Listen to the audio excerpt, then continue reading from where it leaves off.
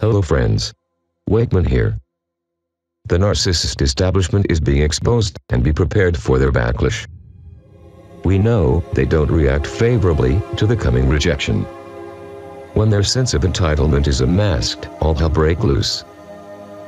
Have you observed that the narcissist establishment is playing the victim role?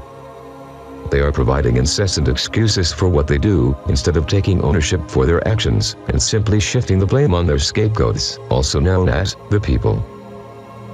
The narcissist establishment is gaslighting the world in an attempt to get inside our head and make us feel that we are the crazy ones. They do not want you to know that they thrive on trauma and chaos. The narcissist establishment has subjected us to unwanted abuse. Therefore, they have cursed themselves forever, as they never change. Fear not, brothers and sisters in Christ, as we are about to witness the judgment of God over the narcissist establishment. Focus on Jesus Christ, and not on the enemy. God bless you. Please, remember, Jesus Christ is the truth, the way, and the life.